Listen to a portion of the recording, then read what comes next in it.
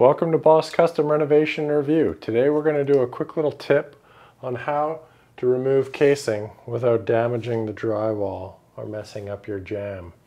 So you're going to need three tools for this. You're going to want to have a knife, an X-Acto knife, a little flat bar. Now these are made by Richards. You can get them at the Home Depot. They come red. This one's all worn out. It has a chip out of the edge.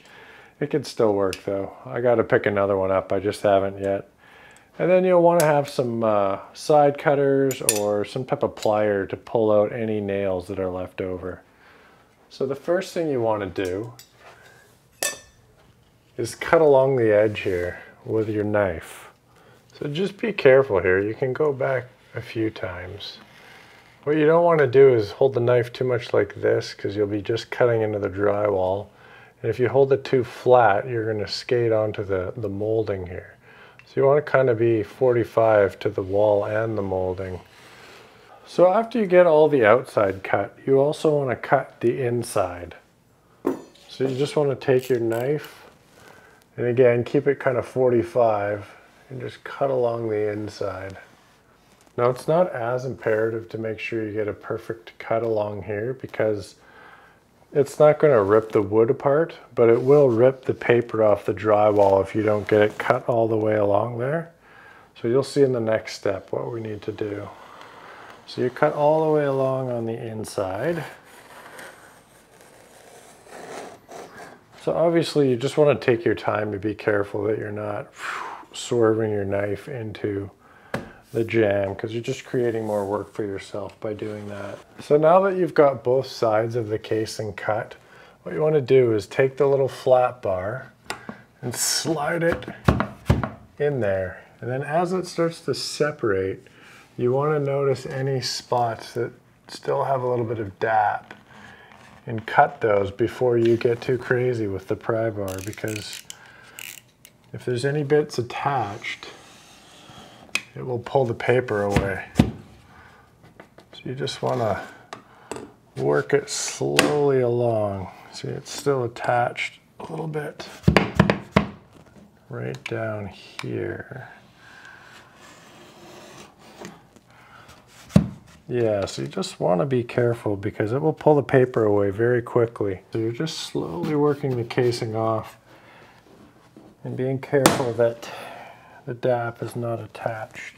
Looks like it's fairly good here. Might be a little bit right at the bottom here. So yeah, once you've got that off, you can be a little more aggressive with the casing and just get the thing off of there. I'm not saving this one, it's pretty damaged, so I mean, with this little red bar, you can definitely take the casings off and reuse them if you want, but this one's pretty damaged, so.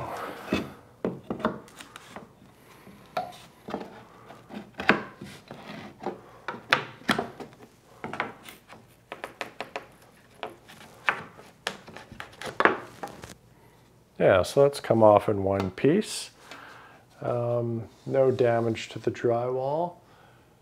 No damage to the jamb here. Now, the casing that I'm going to be replacing here is going to be slightly wider, so it's going to cover up this little dap seam here, so I don't need to worry too much about that. I can take the little red bar there and scrape the dap seam down a little bit if I like.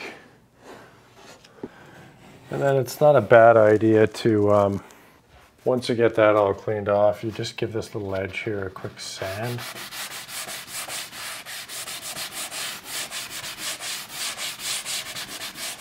Just kind of smooths it over. You're going to re-dap the new casing on there, but it's nice just to have a flat surface to work with.